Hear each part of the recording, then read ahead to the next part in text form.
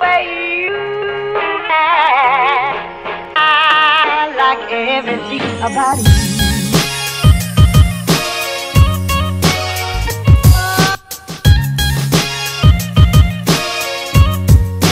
Everything about you.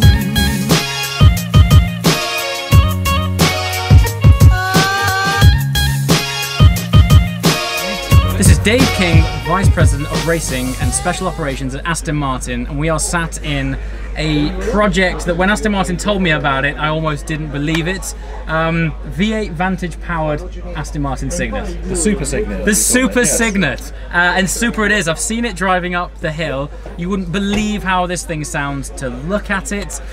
Tell me how it all started. Well, Cygnet goes back a few years ago now when we were looking at a concept of a luxury city car. Didn't quite come off, perhaps ahead of its time as an idea, but we were planning to have a bit of fun with it back then, a few years ago, and we started a project called Super Cygnet just to put a V8 in, just for a bit of fun really, because that's part of work at Aston Martin, is having fun, and project got put on ice for a while until we were chatting to one of our special VIP customers recently, who asked if he could recommission the project for him as a customer. I love this man. And, I love this man. He's a cool guy, and we've done lots of cool things with him in the past. And so most of the work was done. It just needed beautifully finishing and completing and testing. And now he's here watching his pride enjoy going up the hill. So cool. So in terms of fitting, how you go about engineering a Cygnet to accommodate, is this the V8 from the Vantage S? It is, yes. So horsepower-wise, what are we, 430? 430, like yes. Good God. And what's the weight of this? It's around about. Perhaps a little bit heavier than it looks. It's about 1300 kilos, I think. But still, power to weight is disproportionately fantastic. Yeah, well, it's a good time. Yeah. I was speaking to one of your engineers outside, Dan Wood. Yeah. He was saying that you still even managed to get a 50-50 weight distribution, even though that big lump's there, which is incredible. Yeah. What's it like to drive? I haven't driven this thing.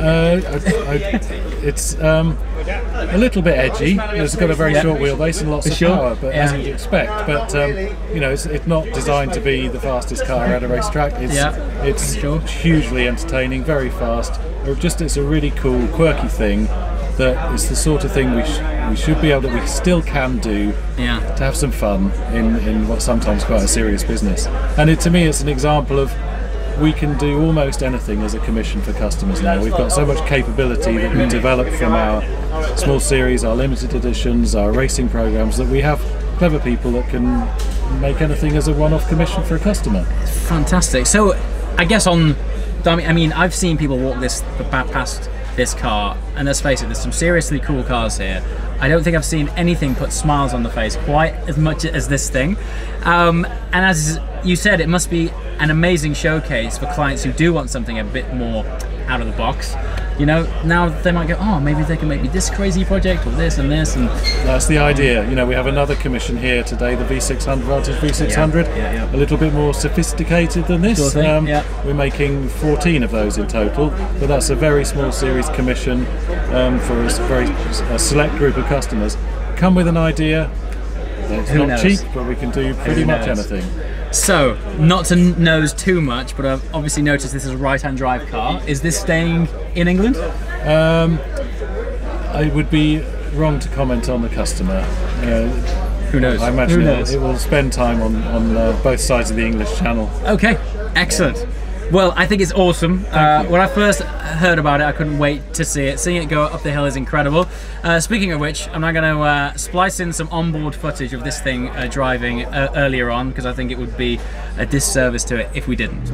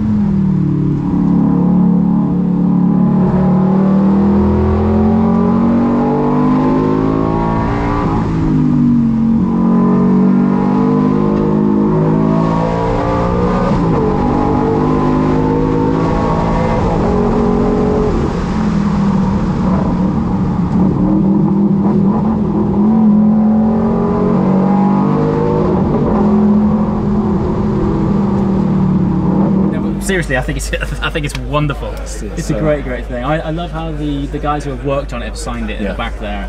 Guys need things like this, or they have great jobs anyway, but the chance to do something a bit out of the ordinary, it motivates people. Of course. And we're a company now where there's so much going on that anyone comes with a good idea, we'll make it happen if it's vaguely sensible. So fantastic. Or not vaguely sensible, as the case may be. I mean, whenever would have seen a Cygnet that you can remove the steering wheel? I mean, it's full on race car, isn't it? That. So, just click back on. There you go. Is that on? Yeah. Will it come on? Will it do it?